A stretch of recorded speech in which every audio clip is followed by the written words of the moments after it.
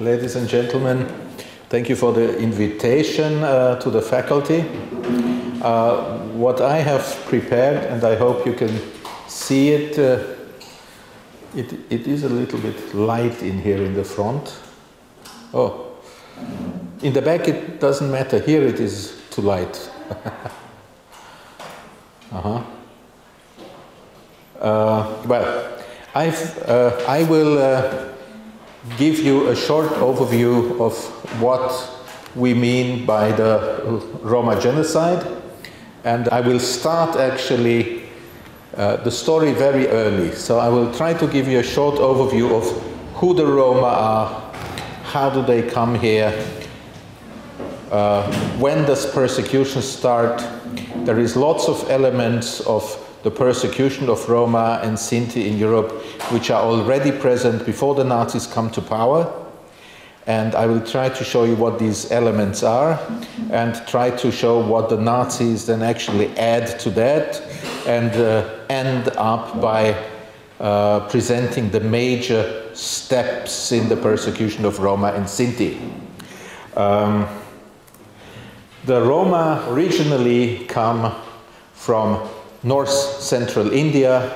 You have here a small map from a teaching material that was published by the Council of Europe several years ago, and they moved through Persia and what is nowadays Anatolia and Turkey, then towards Byzantium, nowadays Istanbul, which they reach around the year 1000.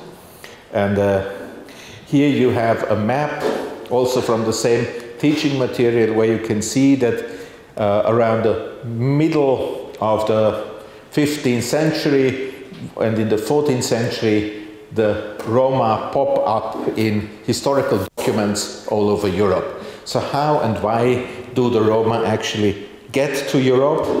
There is one of these first pictorial illustrations of what the Roma look like from Bern in what is nowadays Switzerland. And we can actually say that the Roma come in two waves, if you want to call it that, into Europe. The first one is with the return of the Crusader armies from the Holy Lands. So when the Crusader states of the Christian nobles in the Holy Land collapse and these Crusaders return to Europe in the 14th and 15th century, the Roma come with them. And the Roma, which reach the region north of the Alps, will later call themselves Sinti. Why? We don't know. Yeah? But you will always see that they are always being referred to as Roma and Sinti. So this is the group which calls themselves Sinti. Yeah? The group that calls themselves Roma come with the second migration during the expansion of the Ottoman Empire. These usually refer to themselves as Roma. So second expansion of the Ottoman Empire is 1453. Byzantium is occupied by the Turkish armies. The fall of Constantinople, what is nowadays Istanbul. The Battle of Mohács, 1526, in nowadays Hungary, is when the Turkish armies defeat the Christian armies, or basically the Hungarian army, and then for 150 years, most parts of Central and Eastern Europe are under Ottoman, that is Turkish, rule. 1683, the second siege of Vienna, where the armies are beaten back. And now, why am I telling you this? Because there is a connection there. Why do the Roma come to Europe with these armies? Probably, at least in the second instance, it is because they are experts in firearms. The technology of firearms is not spreading from west to east, it's coming from the east to the west. And this big expansion also of the Ottoman Empire is at least partially explained by the fact that the Ottomans had a more developed firearms, muskets and cannons, than the West. And it took the West about 150 years to catch up with this technology. Then the Ottoman armies are again being pushed back, and probably the Roma were among these gunsmiths who were working and repairing and producing these firearms. The Roma are very often referred to as Zigeuner. The name crops up in all European languages, Tsigani, Tsigan, Tsinkari. It comes from a Greek word asinganoi, which actually means, if you translate it, the untouchables. Now this has nothing to do with the caste system of of India, but it has to do with the fact that in a few in the feudal societies, they were a group which were under the direct control of the imperial court. That is, local authorities, provincial authorities could not touch them. Untouchable in this way. So it was actually a name of distinction. And this is probably the source of asinganoi. Our study of the history of the Roma is characterized by a lack of relevant documents. It's very weak basis there because there hasn't been a long research into that, only about 30 years. Lack of qualified research, lack of source criticism. Sources are very often interpreted by laymen, stereotype narratives, and invented traditions. You probably know what invented traditions are. We can go into that if you want to ask later on. If we look here at one of the earliest representations of Roma, Jacques Callot, 17th century, then you see this group of people and you see that they are armed, which is for this time rather unusual. And as long as Europe had an army system which was based on mercenaries, that is paid soldiers, the Roma were actually in a very good position. When this changes in the 18th century and we have an army raised on the basis of a general levy where everybody is called to arms and has to serve in the army, they sink down very rapidly to the status of beggars, robbers, etc. And they become outcasts. So we have then, when this happens, the 18th century, many provinces start to ban the Roma from their lands. Here is a border plaque, basically, which illustrates the punishments that await the Roma in the county of Styria in Austria if they enter into the land. And the text that you see here is in German: Lost ihr Zigeuner, all hier bleibt keiner, aus dem Land tut weichen, sonst wird man euch ausstreichen. Listen, you gypsies, none of you remain here. Take leave from the country, otherwise you will be whipped out of it. That's what it means. So you see they lose this status then very quickly. This change in status we can also see in the visual representation. In the beginning, till the beginning of the 19th century, the Roma have a very specialized place in European society, but they have a place in European society. Like, for example, we see them as musicians. It's a very typical representation, a picture of European society, and the Roma have their place there on the left, from your side on the right, sorry. Here you can see them as musicians, but you always see them in context. You always see them in the context of European society and of European population and civilization. This will change dramatically in the 19th century. And Romanticism is the reason for that. Romanticism recasts the European gypsies in the role of the noble savage, the last wild inhabitants of Eastern Europe. Romantic society, so this is the bourgeois society of the European cities. They now project all their fantasies and longings for a easier life, onto the Roma. The Roma live out in the open. They are the children of nature. They don't have to work regularly, and they have this wild love life. All these fantasies are being projected onto the Roma. In the beginning, this is actually quite a positive image, but the major message of romanticism is they are not like us and they never will be like us. They are not civilized. You cannot teach them. They will always be different. There is a famous poem by a actually Hungarian poet, and which goes together with this painting that you've seen. The painting exists in many, many variations in Central Europe, and this is the poem which actually could have been written according to the painting, or maybe the painting was painted after the poem. And in the last verse that you can see here, number 7, yeah? No, number 6, which is here, the last one here. Threefold the gypsies revealed the day, how when one's life is benighted, to sing it, to smoke it, to sleep it away, and tries to detest and deride it. This is what you see on the picture. Yeah?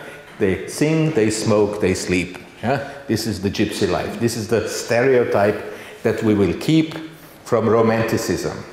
And this leads to this visual marginalization. Now, all of a sudden, we see them only in the middle of nowhere. Huh? And this is typical. Huh? So, you see the gypsy wagon, but there is no other populations, no civilization is left. Huh? The last savages of Europe, and this becomes the standardized depiction. Van Gogh picture of gypsy caravans, yeah? One of the most famous. And again, the same kind of setting. Yeah? And with this goes a moral marginalization. We see Roma in roles which are not typical for the rest of European population. You see them half naked. This is not a picture by Gauguin, although it could be from the style. It is from what is nowadays Transylvania, painted in '96. On the banks of the Samos River, and of course you see these nude girls, something that you did not see very much at the time. You see a very typical, stereotypical picture here of half-naked women. We know actually that these people were paid to get undressed, so they did not run around like this. Yeah? So there is a lot of research into this plein air school of painting, yeah, so Impressionist school of painting, and that they had to pay these models to get undressed. Yeah? And so we get pictures that are very close to child pornography today, I would say. Now there is another factor which helps to promote this image, and it is very important, and that is the advent of photography. Photography plays an essential part in establishing how we see the Roma today. Photography is invented in 1826, and starting from the 1850s, we have lots and lots of photographs, especially in Central Europe. And it is interesting that the first photographs that are spread all over Europe are very small photographs. They are called actually carte de visite photographs, because they are about, you've probably seen them in some shops. They are not bigger than this, yeah, like a visiting card, and they show photographs. And in the 19th century, there is 3 topics that sell really well. Yeah? The first is kings and queens, so royals. Yeah? The second one is beheadings, yeah? Executions of criminals. And the third one is the Roma, yeah? The last savages of Europe. So there is professional photographers, especially in Central Europe, who discover this, and they set up studios. If you look at these photographs, they are all made in studios, and they provide mostly the clothes, they provide the props, as we call it, yeah, for many of these photographs. And also these people, they get painted now. Here is an example from Hungary. The painter, you can see him here, he is called Lajos Kunfi. He lives in Paris during the winter, where he is famous as Le Peintre des Cigales, the painter of gypsies. And in the summer he travels to Eastern Europe, he paints gypsies, and then he goes back. And many artists do this in the early 20th century. Yeah? If you look at artistic pictures, you will see that this is one of his paintings here. Yeah? Also a photograph for a painting that is later painted in Hungary. But these are arranged pictures, and what is interesting here in this series is that actually, they give a false impression. In 1893, in the Habsburg lands, there is a census, a gypsy census. Yeah? And 270,000 Roma are being counted there. And the funny thing is, point A, it's a tiny group. It's only 1.2% of the population of the Habsburg monarchy. Yeah? So we can't say it's a mass problem. Yeah? The second is that 90% of them are settled. They are not moving. Yeah? We have only a tiny minority of maybe 9,000 really wandering gypsies, and out of these 90%, maybe there is another 25 to 30% who are moving seasonally, during the summer mostly, to other places of work, and then they go to their places, to the villages where they live. Yeah? But it is the visual representation of this tiny minority which will determine our impression of Roma in the 20th century. Yeah? Because this is the stereotype that is being established. And so around the turn of the century you have this typical postcard. This is actually from the Czechoslovakia in 1910. And you see the typical wagon. We are out in the middle of nowhere. Papa is playing the fiddle, Mama is smoking, also another stereotype. The children are singing. This is the merry life of the gypsies. Of course, the real life of Roma and Sinti was not like this. In Western Europe, there were mostly regionally, seasonally migrating Roma, actually mostly Sinti. And if you look at them, many of them were actually, did look quite different. And they were not so very poor. Yeah? So if you look at these pictures from 1920 from Halle in Germany, you will see that the car that these people are using to draw their wagons is a Mercedes, which is not the cheapest of cars even in the 1920s. So they were actually richer, many rich people among them. Here you have a photograph of a family called Bamberger. And I've added this because, interestingly enough, many Sinti families were entrepreneurs and running cinemas in Germany in the 1920s. Or put it the other way around, a majority of cinemas in the 1920s was run by Sinti families. So this is one of the branches where they were sort of employed. Or they were musicians. In every hotel between Istanbul and the Baltics, you could find a Roma band of professional musicians who were learning their trade in high schools, actually. So Roma were students of musical high schools since the 19th century. In Eastern Europe, the situation is completely different. East and Central Europe, we have many poor Roma, settled Roma. And here they are agricultural workers. The major problem of the Roma of Central Europe is that they have no agricultural land. They live in villages, but they have no land. So they cannot grow potatoes just to feed their children. They have no wood to heat. They have to buy everything. And if there is no money, to steal everything.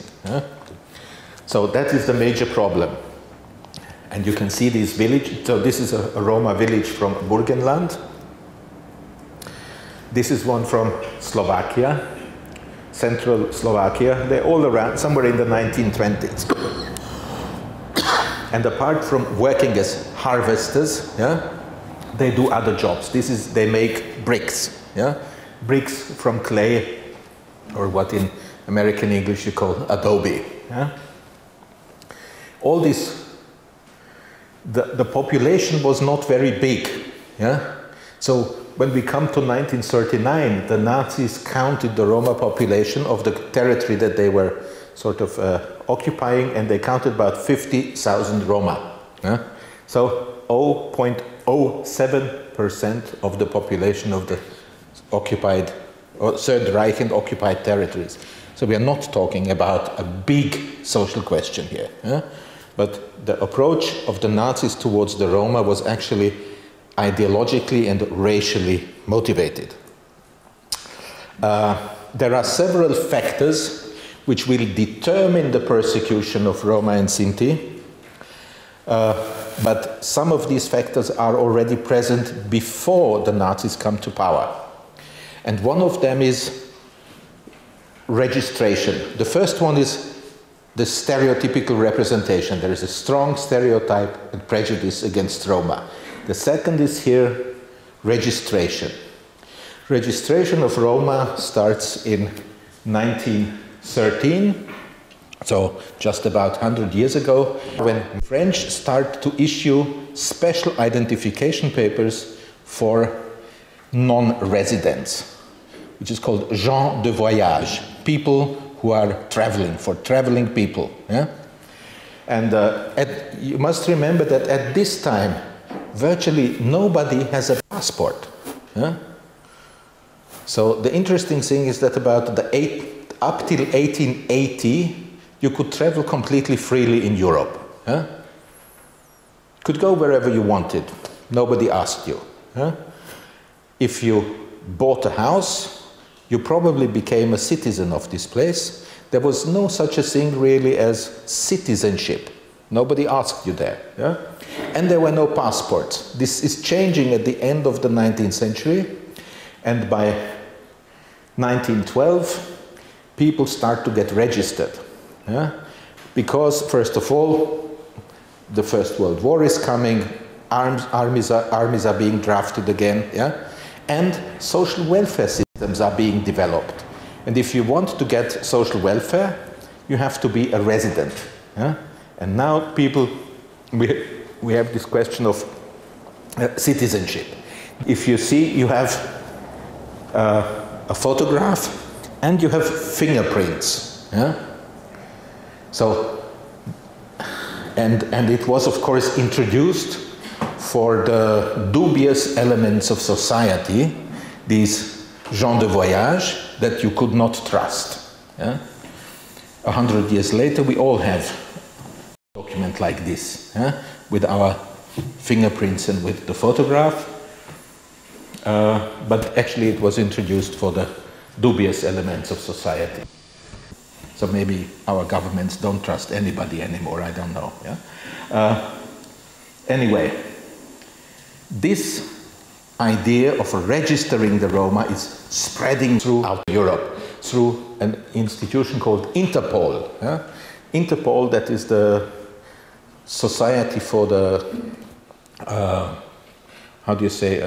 organization of police work on a European level, and now all these countries get such gypsy registration cards. This one is from Hungary, there is one from the Czech Republic, you can see it here, there is from the Czechoslovak Republic. This is a fingerprinting card from Austria. So, and also the communities start to register their Roma. Yeah? Interpol, founded in 1923, is sort of pushing this policy so that what we have here is that by the end of the 30s, the Roma population is actually registered. So if you are unfortunate enough to be registered as a gypsy in the 1920s and 30s, you will be deported by the Nazis in the 30s, late 30s and early 40s. This is a general rule, so to say. If you are not registered, if you are happy, you will probably not be deported. Yeah? What we know about the Roma, and this we must also remember, we know basically from these photographs. And most of the photographs of the Roma that we have were actually made by the police in the 1920s and 30s. You cannot see it here so clearly, but there is a policeman standing here. Can you see him? Yeah? So most of the photographs that we have were made during so-called police razzias in Roma settlements. This is also the reason why these people are standing like this, in front of the houses. The police wanted to see who is living in these houses. So through this stylistical elements, you can recognize police photography. Yeah? Police photography. You see some Roma who are actually producing this furniture, and if you look, the second figure from the right, can you see him? The policeman in the background. Yeah? During a police razzia. Yeah? Control. Now, this, again, a police photograph, yeah? And all the people lined up so that you know who belongs to which house. These pictures were then collected and used as illustration materials in journals of the criminal police, and they were of course not made to record the life of the Roma. They were made to record the difficult work of the police with the Roma, yeah? And published them in these journals of the criminal police. If we look at photographs that were made by amateurs, yeah, not police, we get a little bit of a different picture. I show you here, this is the photographer who made these pictures in the 1930s in the region of Burgenland along the Hungarian border. He is a photographer from Graz. These are his pictures, and you see you get a little bit of a different impression here. Yeah? And if we look at family photographs of Roma families for which they paid themselves, we find pictures that we might find in our family albums of our grandparents and great-grandparents of that period, actually. So self-representation and representation by the police are two completely different things. Here again. Yeah? So we have stereotyping, registration. The third element is eugenics. Eugenics is a kind, today regarded as a kind of pseudoscience, but at the time, the first half of the 20th century, everybody thought that it was sort of state of the art. Yeah? Eugenics is the belief that social behavior is not culturally determined, but it is in your genes. Yeah? And it actually came from America and then spreads all over Europe, and is actually responsible for this idea also that Hitler later grabbed up, you know, that Jews sort of have an inherited kind of behavior towards non-Jews, and the Roma also have a kind of inherited tendency towards criminality, yeah, towards crime. Yeah? So this was actually put forward by a Swiss doctor, Josef Jörger. He was the first one to try to prove, yeah, that through an intermarriage between a man from a traveling family and a woman from a peasant family, all the descendants became either criminals or prostitutes. Yeah? So moving about, being a traveler, was actually an indicator for this weakness in your genes. Yeah? So eugenics. And this ends up in the Nazi laws. Law for the prevention of genetically diseased offspring is one of the first laws that the Nazis passed in 1933. And later on, in 1935, the famous Nuremberg laws that you probably know about. Yeah? And the Nuremberg laws were then actually applied to two groups only, to the Jews and to the Roma. Yeah? Only to these two groups where the Nuremberg laws applied. And the thing is, not the Nazis invented that. And the person who drafted the Nuremberg laws is a doctor, is a psychologist from Switzerland, Ernst Rüding. Yeah? He's not a crazy Nazi, but is actually a worldwide recognized psychologist from Switzerland. Yeah? And there is one man in the Nazi government who is putting these ideas of eugenics now into practice. This is Dr. Robert Ritter. Have you heard this? Have you come across this name before? Anybody? No. Okay, Dr. Robert Ritter sets up a special office in what is called the Reichssicherheitshauptamt. There's a nice German word for you, Reichssicherheitshauptamt. It is the chief office for security of the Reich. Yeah? RSHA, and so to speak, the central of SS. And he starts now to set up files on the Roma, on the so-called gypsy population of the Reich. Yeah? In the end, he will have 40,000 files, and these files will some years later on be the basis of the persecution of a lot of people. Yeah? And you can see him here on a photograph when he is putting together his files. He started out with, with anthropological measurements, measuring noses and ears and stuff like that, but soon realized that you don't get very far with measuring noses. And then he started to draw family trees of many, many Roma families. Yeah? And now comes the fourth factor towards Roma genocide, and this is the world economic crisis. The world economic crisis at the end of the 20s is catastrophic, especially for the Eastern European Roma. Because the Eastern European Roma are working as agricultural workers in these villages during harvest time mostly. Now when mass employment hits the big cities, many workers return to their places of origin, to the villages, and they push the local Roma off the labor market. You don't need them anymore during harvest. And they actually starve. So you can see here photographs from these Roma villages in the early 30s. You can see the state of the houses, for example. A good indicator for poverty is child mortality. Child mortality means death before the second year, so before a child becomes 2 years of age. Child mortality in the Roma settlements of Central Europe is over 50%. Nowadays it's 0.04%. So 4 children out of 1,000 today die before their second birthday. In the Roma settlements of Central Europe, every second child died before its second birthday. These populations were basically starving. Now, the fifth element here which really creates the problem, is there is an inefficient social welfare system, because there was no really working welfare system. It was always the community who was responsible for the poor. And now we have this problem.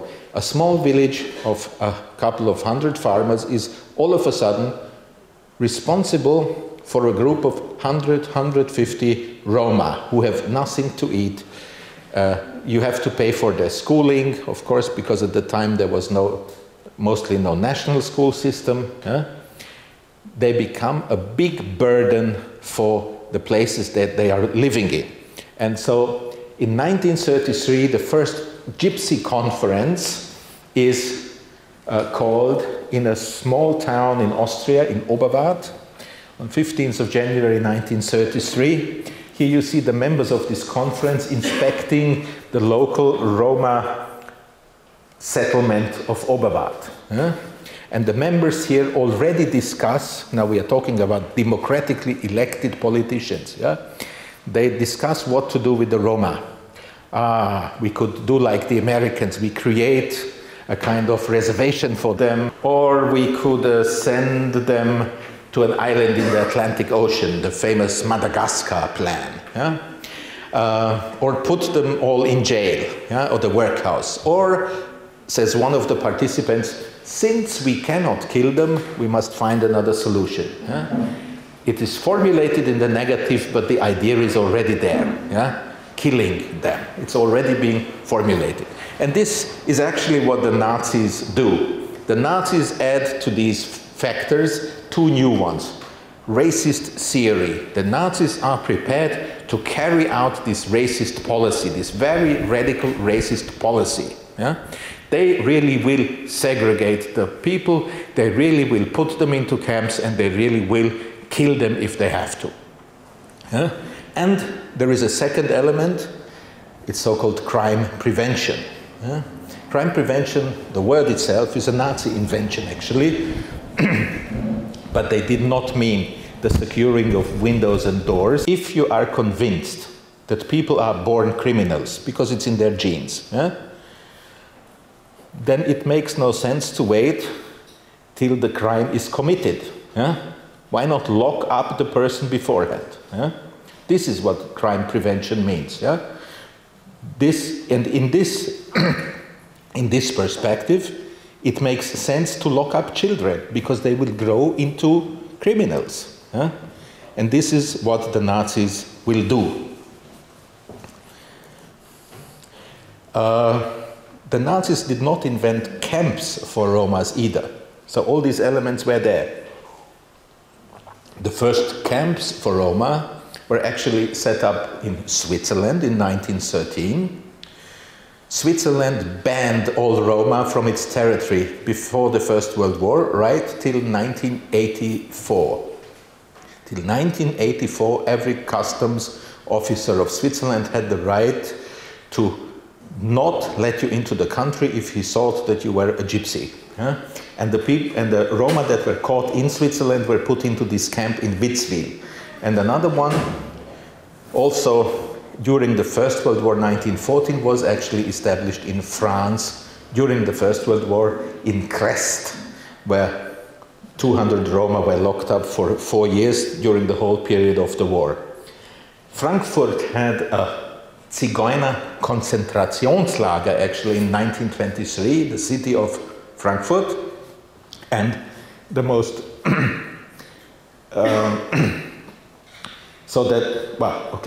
so camps is nothing new either. What is happening when the Nazis come to power is actually that the Roma lose all their rights immediately. So loss of constitutional rights, loss of legal protection. They become victims of arbitrary harassment by right-wing groups, by economic pressure groups, by local authorities, and by state authorities.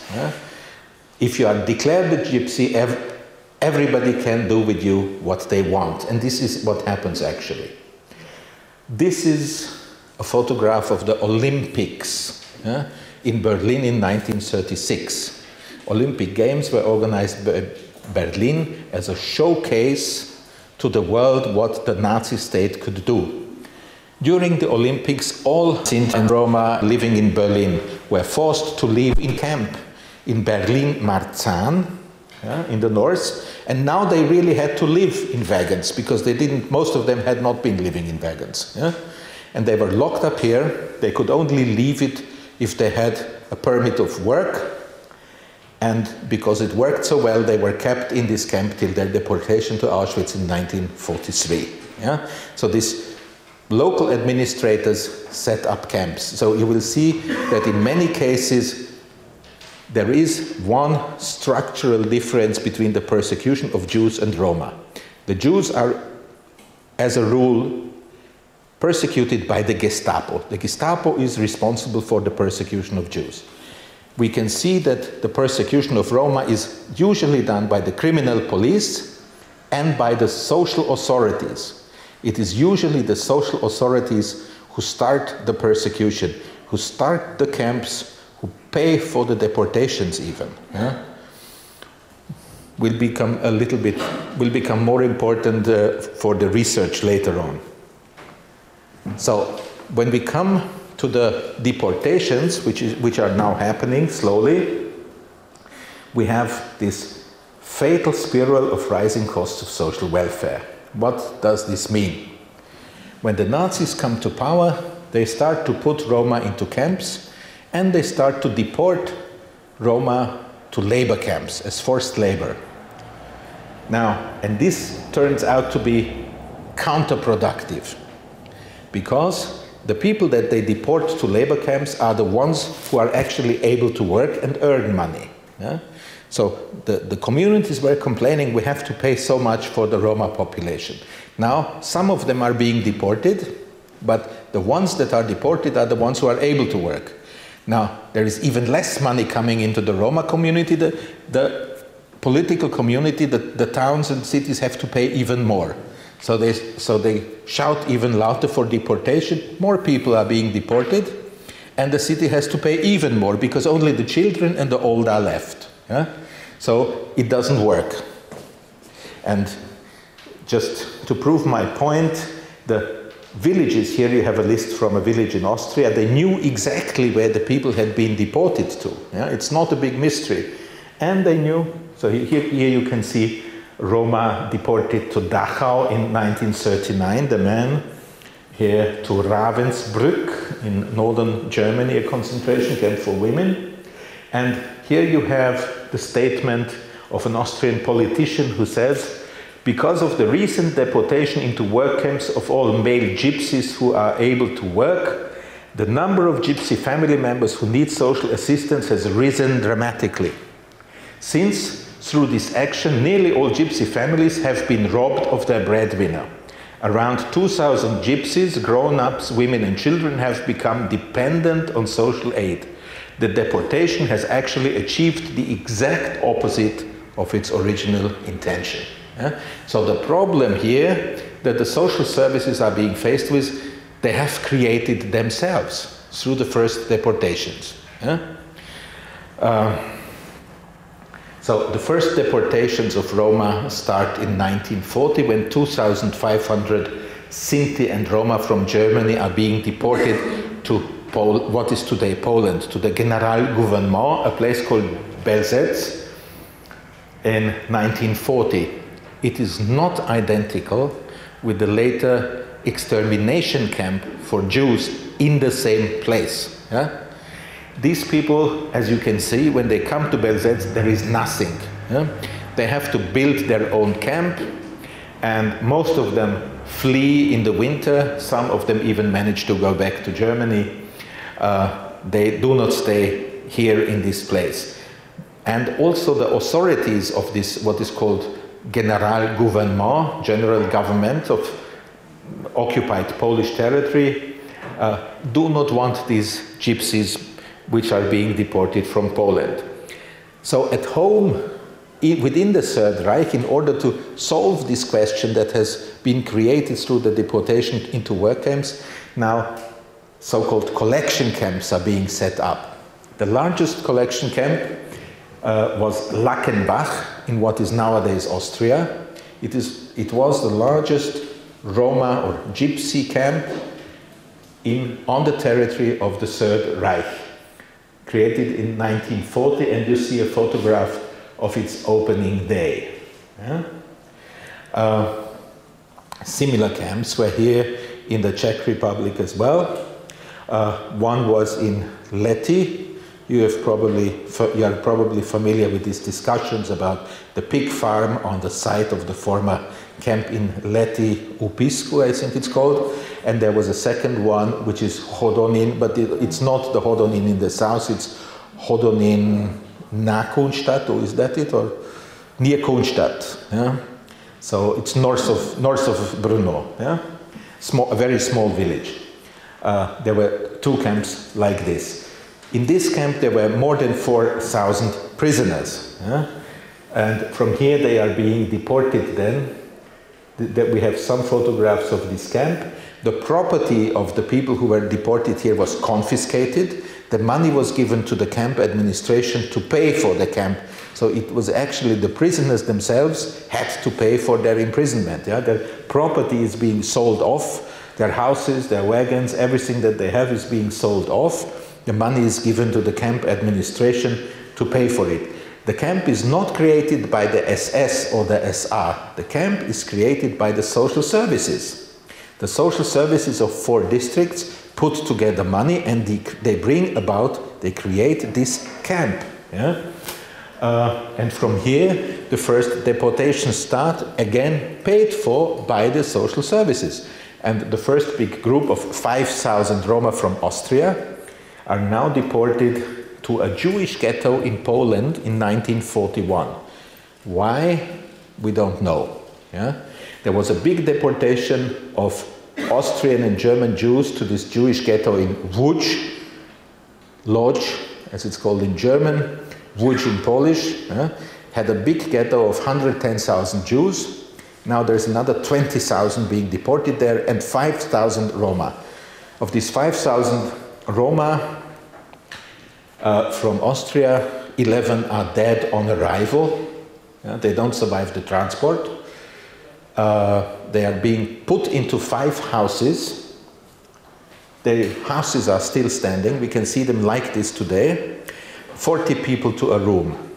Most of these people here on this transport are the people we've been talking about. 60% of them are children under 12. You know, their parents had been deported in 39 and 40 to the labor camps. The children and the old were left. They are being deported here. 60% of them are under 12 years old. Most of the rest are rather old, over 60. Yeah? They are put into this camp. It's November, very badly organized, very little food, typhoid fever breaks out. In the next 3 weeks, 640 of them die, and they are being buried in a mass grave on the Jewish cemetery of Łódź. And then the camp commander, the Nazi camp commander, catches typhoid fever and dies. And then the Nazi administration of the city says, okay, too risky, we kill them all. And they are being taken 100 kilometers on to a extermination camp, Chełmno, in German Kulmhof, Chełmno nad Nerem, yeah? And there they are being gassed or shot, it's not so clear, in the woods. No survivors whatsoever. So by the beginning of 1942, all people of this transport are dead, and it's the largest mass grave of Roma in, during the Roma genocide.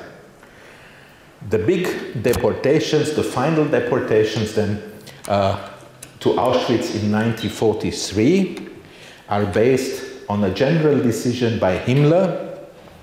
On the 16th of December 1943, he signs the so-called Auschwitz Decree, Zigeuner Erlass, and from then on, from the beginning of 1943, and here the Czech Roma from Lety are actually among the first groups being deported to Auschwitz in I think, February 1943. And from all over these territories, more than 23,000 Roma are being deported to a camp in Auschwitz-Birkenau, B2E. And here is one of the very few photographs, actually, from the Roma camp. Yeah? What you see is the inside of the barracks. And this funny thing here, this is a chimney. Yeah?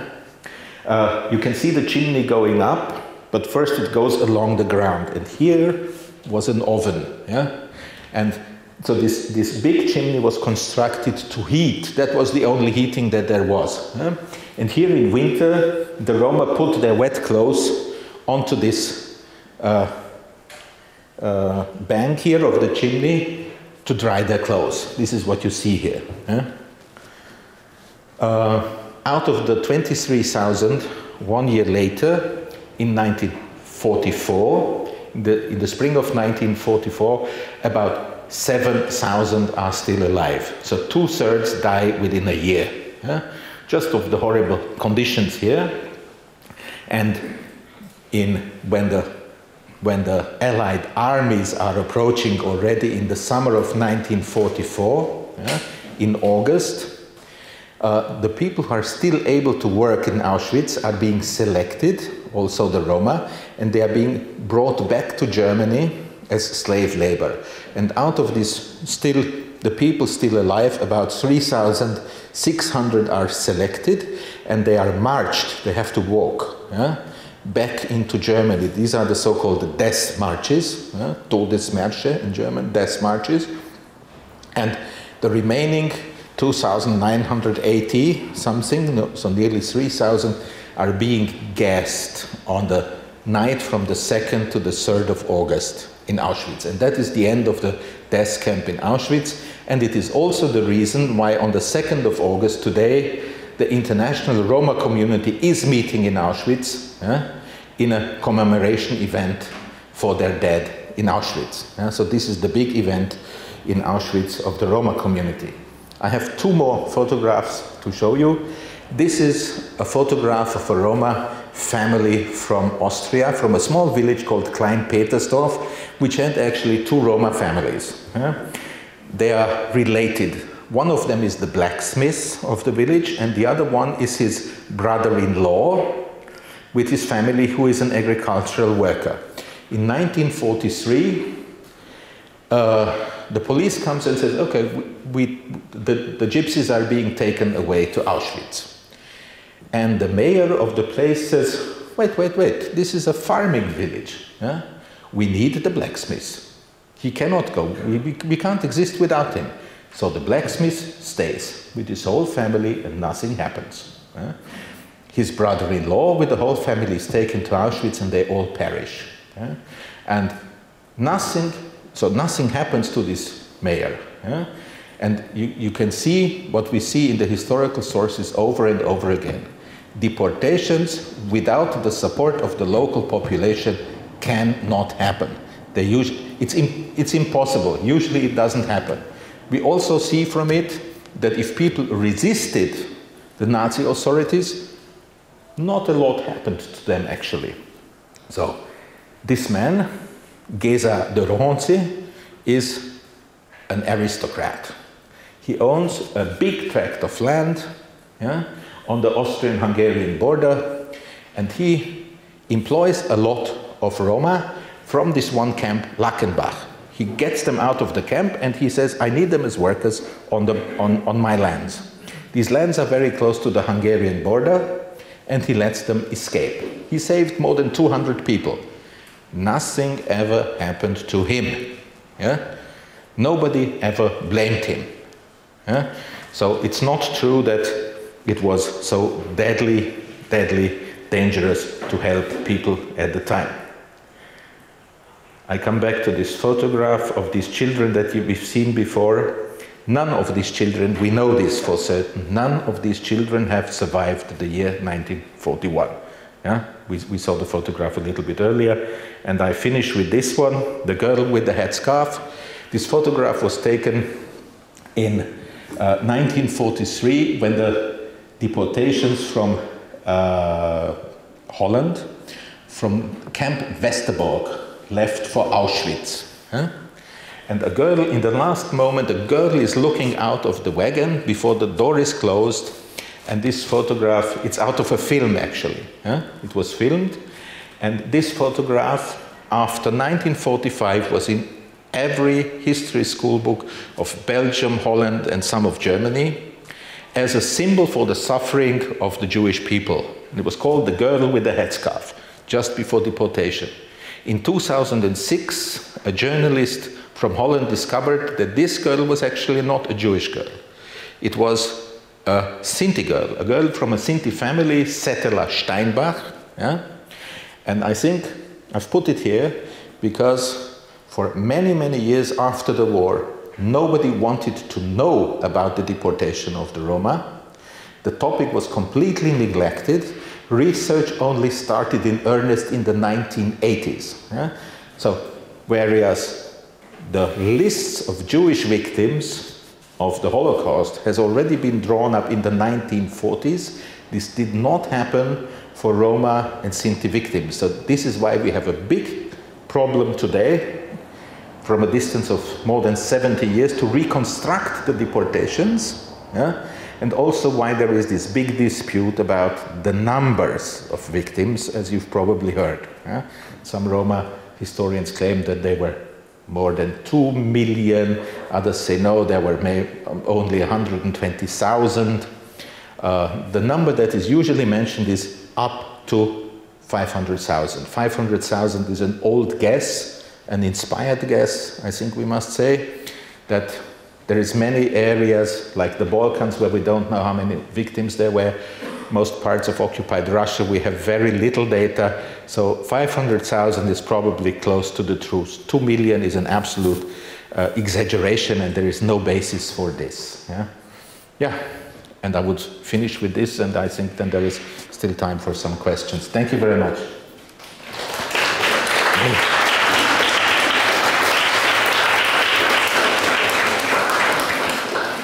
Questions? Please.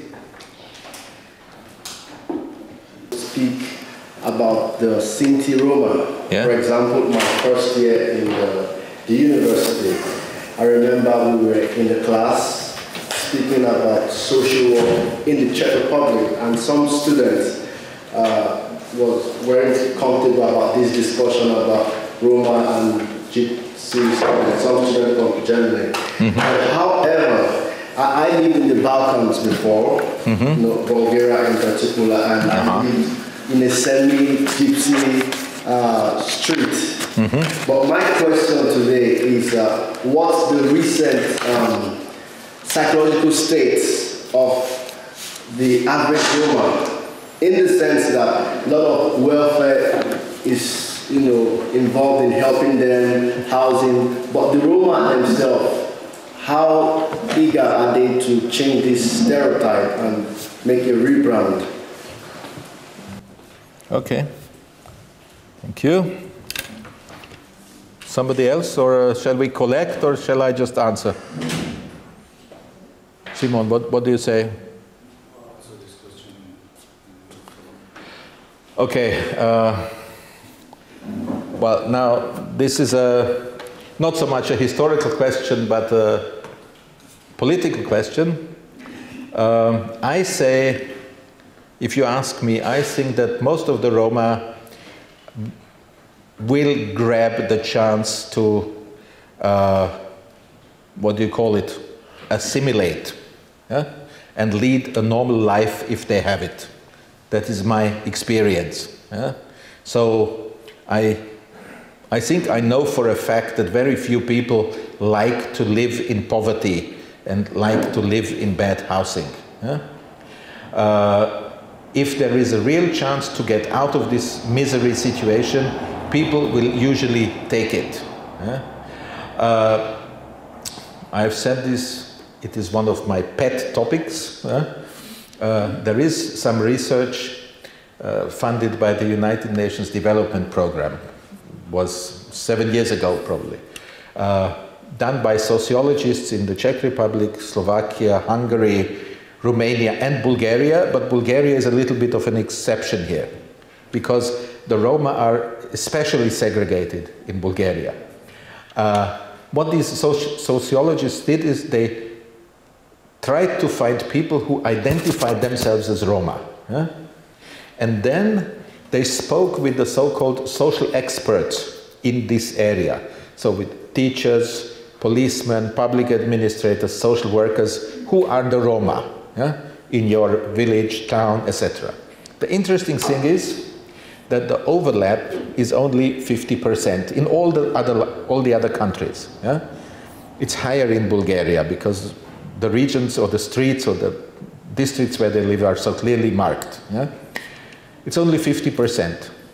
So 50% of the people who declare themselves to be Roma are not recognized as Roma because they are mostly not so poor and because they live like anybody else.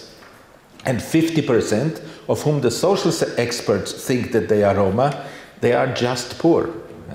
So here we have a kind of ethnification of poverty in Eastern Europe that is going on.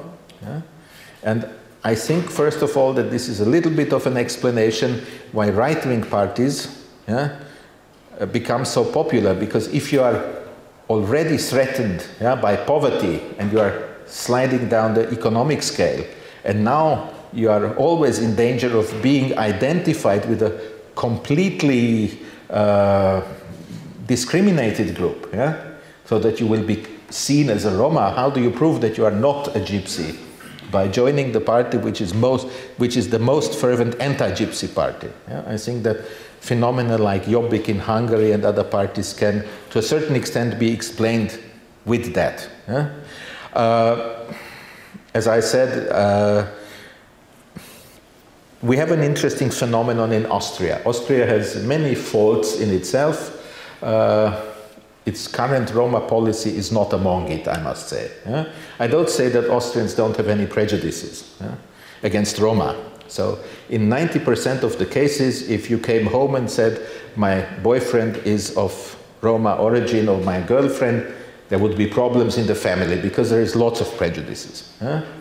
But on an institutional level, we don't have it in this way.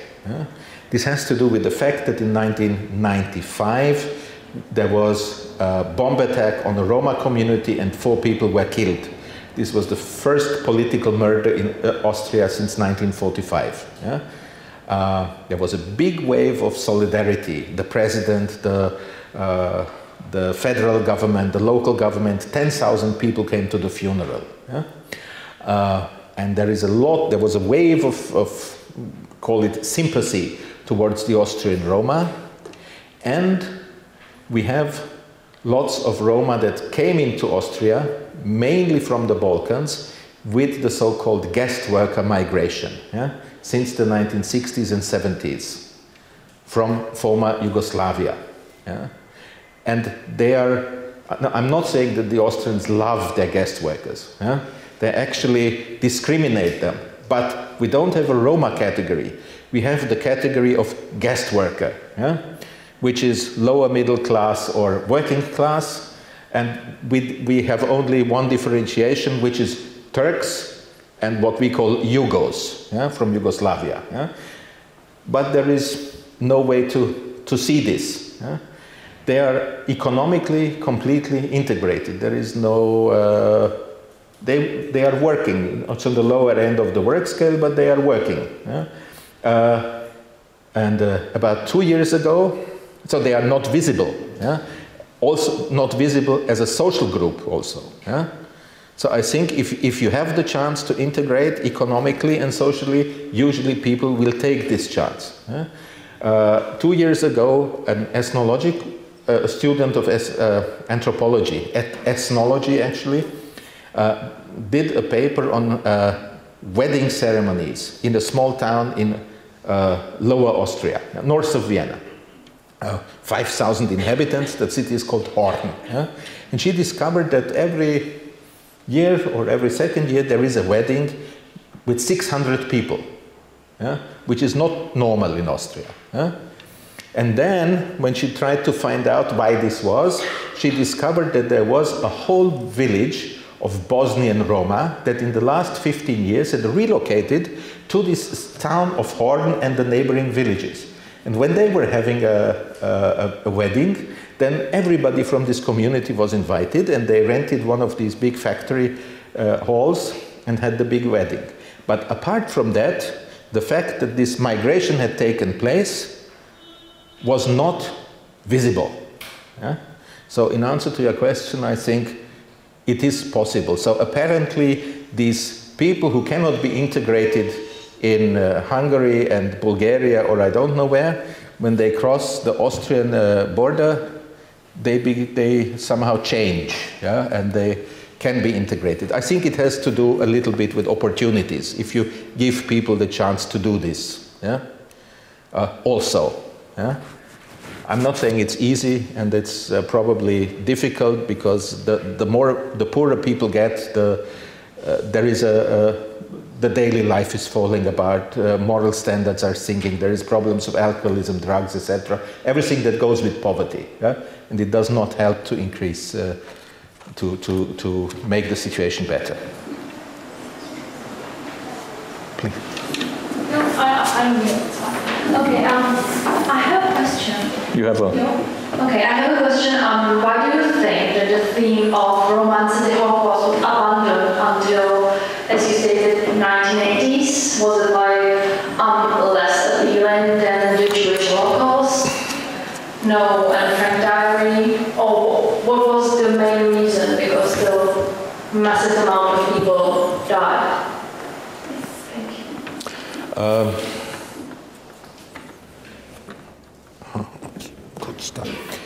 Well, first of all, I think we have to say that also the topic of the Holocaust was not very popular. Yeah?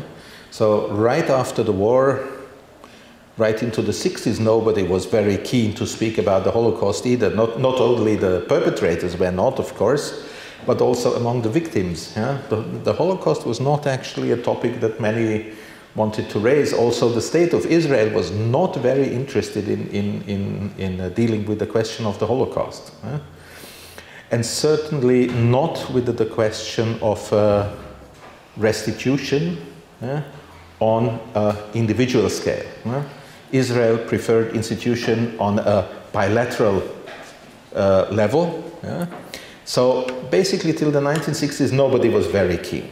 Some Roma were trying to get restitution, yeah, in the 50s, but it soon turned out that they were denied this. This had also to do with the fact that of the camp survivors and the organizations of the camp survivors in the first decades were, at least in Austria and Germany, as far as I can see, dominated by the former political victims. Yeah?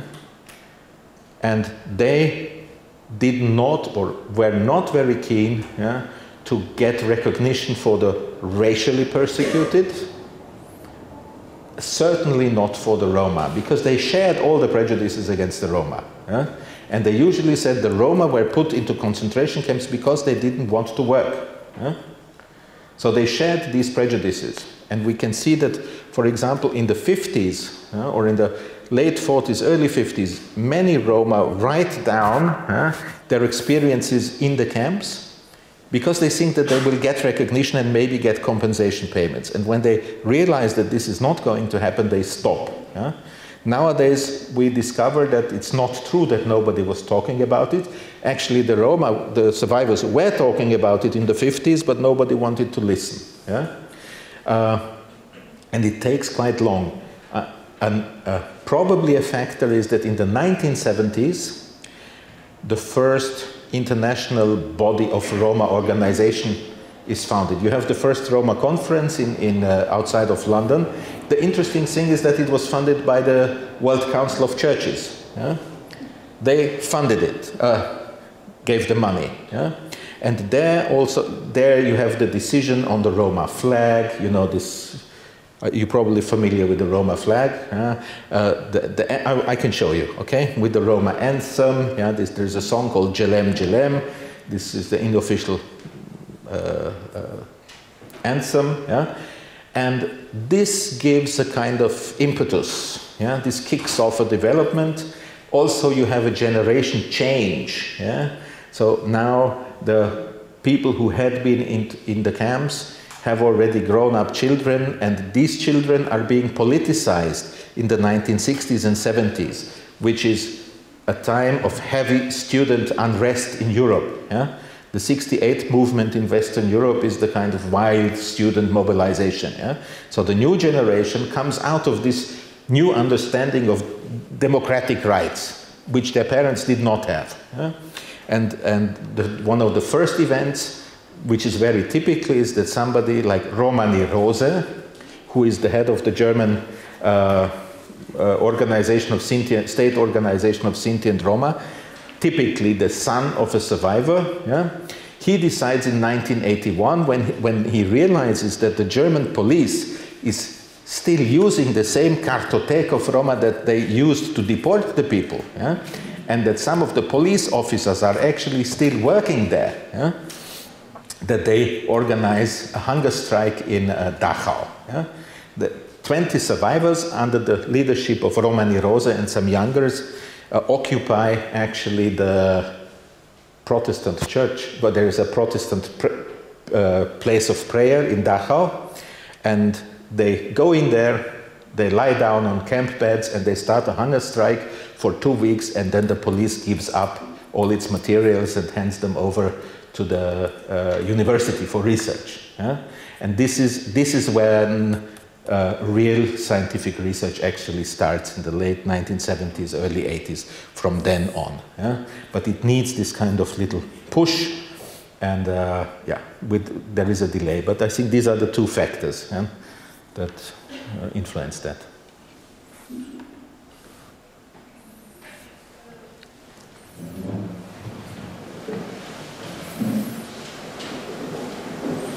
Good afternoon. I have a question regarding the Roma identity, because you actually label them as Roma, and we label them as Roma as well. But I guess that they have also different identities. I guess that they were Czech, Polish, German, Austrian, etc. So my question is actually, if they were like a homogeneous group, which language they actually spoke? Do they speak like only Romani language or also like local languages? And if you can label them as Roma as like this homogeneous group or not actually. It's a little, okay, it's a little bit like with the Bohemians and the Moravians, you know. Yeah? Do they actually speak the same language in everyday life? Yes, not always. There are dialects, yes. It's the same with the Roma. Yeah? Basically, and there you are completely right, they are, and today there are many Roma who don't speak any Roma languages at all. Yeah? So I would say that among the funny thing is it's a big language group. Yeah? So how many Roma are there? Good question, we don't know. Yeah? Nobody knows. We have this phenomenon that the Roma are in the European statistics, the Roma are growing like rabbits. Yeah? So in 2004, the estimate of the Roma NGOs was 4.5 million. 10 years later, it's 14 million. This is completely impossible. Yeah? So no group can grow like this. Yeah? And this has a political reason. Yeah? I think that here we have a situation where the Roma NGOs and the Eastern European or Central European governments, where these figures come from, yeah, are both interested in increasing the number of Roma. Yeah? Why? Because the NGOs, the more people they represent, the more important they become. The governments, because the more Roma they have, the more money they get from Brussels for their policy programs. Yeah? So you have a win-win situation, yeah, where you sort of raise the number of Roma. Yeah? Actually, it's very difficult. Who is the Roma? The people who declare themselves to be Roma in a census, that's not even 1 million in Europe. Yeah? So this is very tricky. Yeah? Question of languages. There is different groups of languages. You have the Western languages, which is Sinti and Manouche and some subgroups, but these are languages strongly influenced by German mostly. Yeah? In Spain, there is a different language actually strongly influenced by Spanish, yeah? Which has been spoken there for over 600 years. In Eastern Europe, we have two big groups. The one is influenced by the Romanian language, and these languages are called Vlach, yeah? Vlach Roma. Actually, there is a big Roma community which speaks an old variety of Romanian and not Romani at all, yeah? But a kind of 17th century Romanian. Yeah? And you have the non-Vlach, which are basically influenced by Albanian. Yeah? Do these people all understand each other? Yes and no. Most of these languages have only been lexicalized, yeah, in the last 15 to 20 years. But an interesting thing is happening. First of all, the common core of these languages is so strong that people can communicate with each other. Yeah? And internet, yeah, actually has a very strong effect. There is lots of people who use internet and communicate in Roman or Romani or Romanes in the internet, yeah, are creating a new kind of international standard in Romani. This is one of the gurus of Roma linguistics, Jaron Matras from the University of Manchester claims. He says, what we see at the moment is that among young Roma, a new international standard is evolving, yeah? Where these Roma communities probably, he thinks, will end up in having a kind of standardized Roma, yeah? In maybe 10, 15 years, yeah? That will be understood, written, yeah, and read by a big community of educated Roma. Yeah? The language groups are very much different, but this is the same. Are Austrians German? Do we speak German? Yeah? If somebody from Hamburg came to Vienna, he would not understand anything. Yeah? And if I went to Hamburg, I would understand only half what these people are talking. although we all listen to the same kind of news, yeah, in the television. Yeah? So what the Roma at the moment are lacking is not a common language. What they are lacking at the moment is a common standardized version of different Roma dialects. Yeah? Is there a Roma identity? Same answer from me, but it would be better to ask Roma actually. Yeah? I think that in many Roma there is something like a feeling that yes, we belong, yeah, together in a certain way. Yeah? This is growing. It's growing actually fast, and I think it's stronger now than it has ever been before. I think that the Roma groups at the beginning of the 20th century had a very less of a common Roma identity. You know, the identity of these subgroups, yeah, which is sometimes based on professions. Yeah? Aurari, Ursari, people who used to be gold washers and people who used to present dancing bears, stuff like that. Yeah? Lovari, the horse sellers, etc. That was very strong, but today, to a certain extent, yes. Also there is a hierarchy. Yeah? Sinti of Western Europe are very much concerned with taboos. Yeah? And more concerned than they were 50 years ago. There is a re-fundamentalization, yeah? Also with the Roma, also with many religious groups, but also with the Roma. Yeah? I think I know a lot of Sinti who would not, I think, eat at the house of an Eastern European Roma because they are ritually not clean. Yeah? Or if you go to Finland, the Finnish Roma, this is the Salafists of the Roma movement, yeah, so to speak. Yeah? Very, very strict on the behavior of women and men, and a woman cannot sleep on the second floor of the hotel if a Rom is sleeping on the first floor because the woman is not allowed to be above the man or something like that. So and it's new. It was not there 50 years ago. Yeah? Something new is evolving.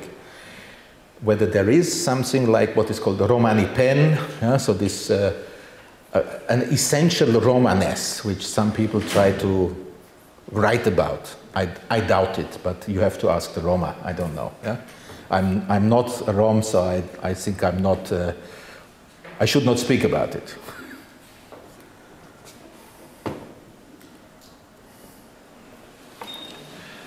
Basically, my question is, we talked about romanticism and how it helped to create the government stereotypes. But then again, if the greatest majority of Roma were settled by that time already, then why did this image of the nomads just even start in the first place? It just seems rather strange to me. So you say, if most of them were settled, why is the stereotype the traveling Roma? Exactly. Yeah? Okay, well, okay. My attempt at an explanation for this, yeah, is, as I said, the rise of mass media. Yeah? Photography playing a big role, and then more and more mass media, basically, creating this image, yeah? Which does, and invented tradition. Yeah? You are probably familiar with this term of invented tradition. Yeah? There is a very good book by Terence Hill and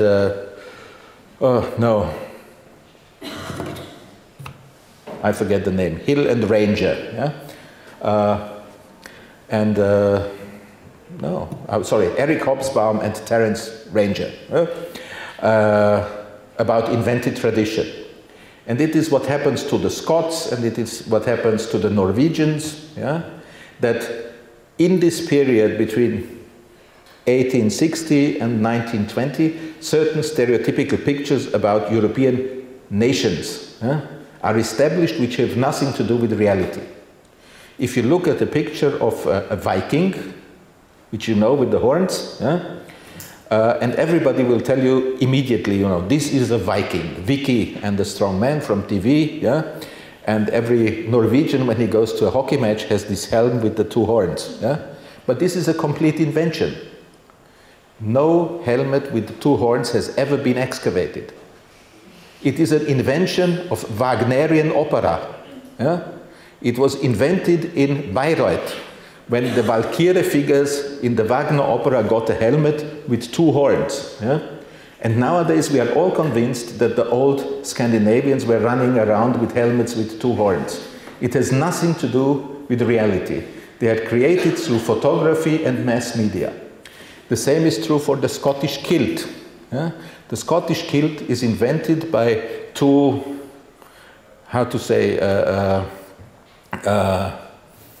funny and very gifted aristocrats and the British textile industry. Yeah? And there is no proof that Scotsmen were wearing kilts before the 19th century to a large extent. Certainly there were no different kilts for different clans. This was invented in the late 19th century to make it easier for the textile industry. This region gets, you know, this pattern, and the other region gets this pattern, and you have, it's a quite good business. Huh? And I think that something similar is happening with the Roma. Huh? That this one picture, this stereotypical picture, is created, and there is this support of the strong romantic idea, and maybe there is a political factor in this. Yeah? There is two countries which have this very positive image of the Roma for a long, long time, and this is Hungary and Spain. In Spain it's the flamenco. Yeah? This is the typical gypsy, is either the flamenco player or it's the Hungarian fiddler. Yeah? And it has to do, in both cases, a little bit with the failed revolutions of 1848, yeah? Where the Roma become something like a symbol for the whole nation. Yeah? Also, they are also the how to say, the perpetual losers. Yeah? And they are, you know, laughing and crying is in one pocket, as we say. Yeah? For many, many years, if you asked somebody what is Hungarian music, everybody would have said gypsy music, Csárdas. But Csárdas is A, not the typical Hungarian music, and it's B, not a typical Roma music. It's a completely kind of invention of 19th century. And also this fake picture of what a Hungarian is also like an invented tradition. So I think this process of invented tradition and mass media is responsible for what we get here in this misrepresentation. This would be my way of explaining it. I want to make a comment on your previous explanation on the Roma identity. But I observed actually that people do not call a Roma, but the Romans themselves say, oh, I'm gypsy, you know, so it's like they are easy to identify with that. And also in some places in Europe we have Roma parties, like in Turkey, in Bulgaria, we have Roma parties. Parties. Yeah. Right. But my main question is actually, is there a Roma religion? Right. The reason why I'm saying this is because from your introduction, the Roma migrated from part of India. And we know in India they have diversity in religion. So today we have Roma people in Albania, in Serbia, in Czech. Some of them are Muslims, Christians, and whatsoever. But is there a Roma religion that's a form of also identity for the Roma people? It's true what you say. Many Roma refer to themselves as gypsies. Yeah? I usually do not. So when I use the word gypsy here in this kind of lecture, I do it if the historical term was something to do with gypsies. Like it was called a gypsy camp, Zigeuner Lager. It was not called Roma Lager. Otherwise, I do not. The European Roma movement had one of its aims was to get rid of this very pejorative term Zigeuner. They wanted to be called Sinti and Roma, Roma and Sinti. Yeah? I accept this. I think it's a sign of respect. Yeah? So if they themselves want to call themselves gypsies, they can do so, why not? Yeah? I, out of respect for this development and for Roma movements, use the term Roma and Sinti.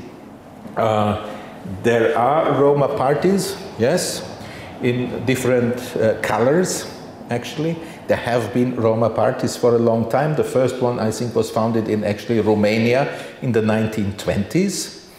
Not so very much successful, but it was there. There was an attempt. Yeah?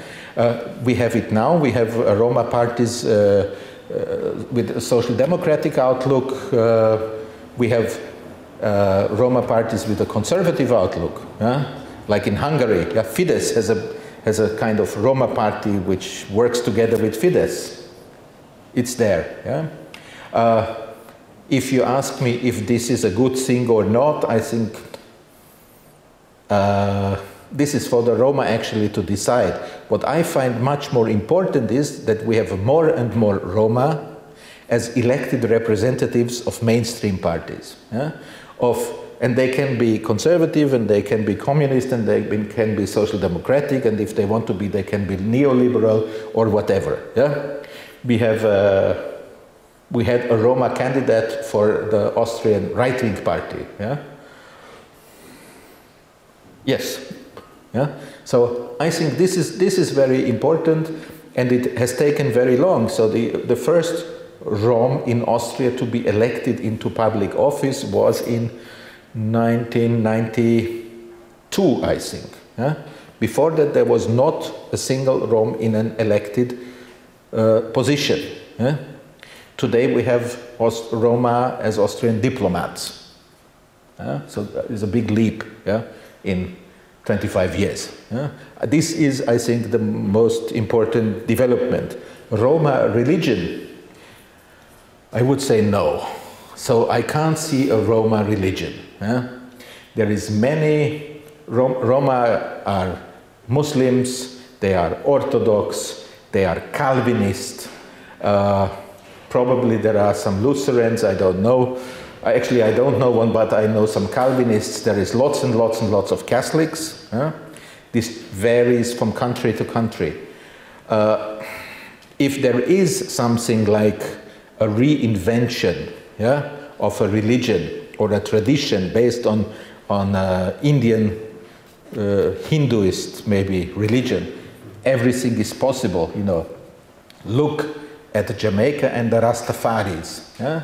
The whole movement was invented by an African journalist in London. Yeah? The whole cult of the Lion of Zion was written up by a single person in the 1930s in London. Yeah?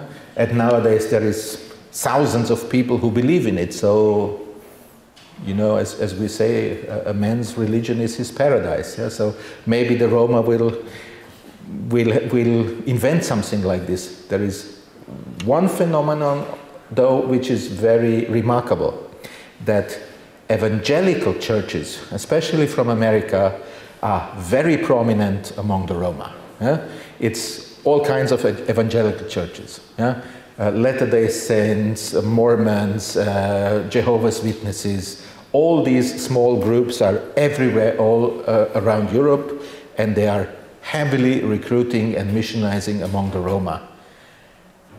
Why they are so successful is a good question. There is no good research into that as far as I can see. Yeah? My guess would be that there is an appeal because these small churches are actually very democratic in outlook. Yeah? They are not racist. Yeah? So if you accept the premises of this creed, they will treat you more or less as an equal. Yeah?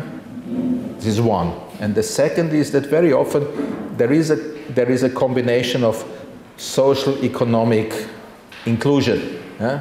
So that access to some kind of work or workplaces is also combined with joining this group. Yeah?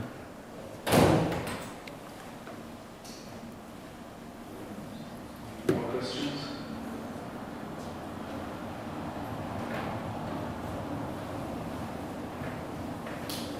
Well, I wanted to show you the flag. This is the flag, yeah, of the Roma movement.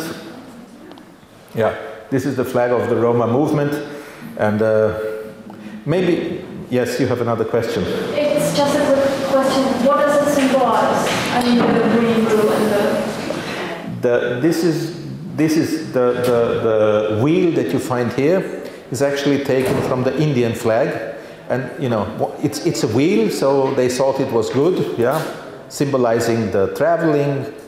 On the other hand, the wheel is a very strong symbol in Hinduism, and the blue and green, I don't know where they take it from. But in answer maybe to your question about this stereotyping, I will show you these two pictures which I did not talk about. In 1990, you can hardly see it. Yeah?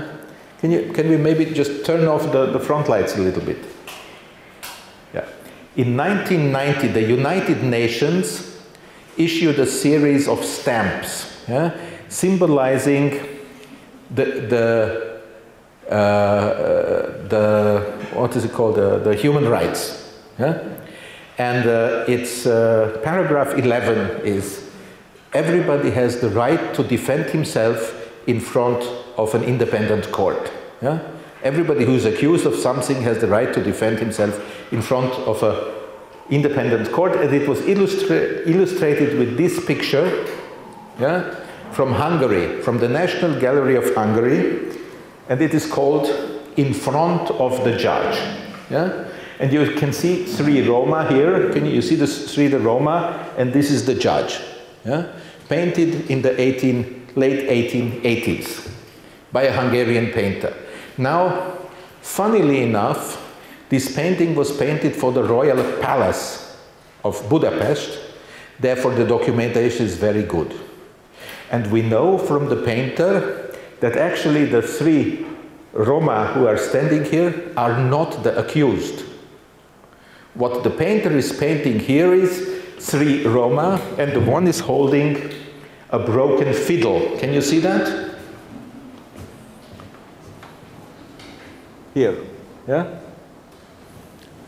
And the figure who is standing to the left of this farmer boy, he is the accused. The Roma accused the boy that he has, when he was drunk, broken the fiddle of the Roma musicians. Yeah? So they are not the accused. They are the accusers. But 100 years later, we automatically read this painting that three Roma before a judge can only be the accused. Yeah? The narrative for us is so strong that we automatically use it as an illustration for the right to appear, to defend yourself in front of an independent judge. Even the weakest elements of society have the right to defend themselves in front of an independent judge. And this is what these strong narratives that mass media sort of transports, yeah, make us see. Our perception, yeah, is influenced by this narrative so strong that we reinterpret what we see in a different way. Did I answer your question? Okay, good. Okay, so thank you. Yeah, thank you. I have exhausted you, I think. I've spoken so long. Thank you very much.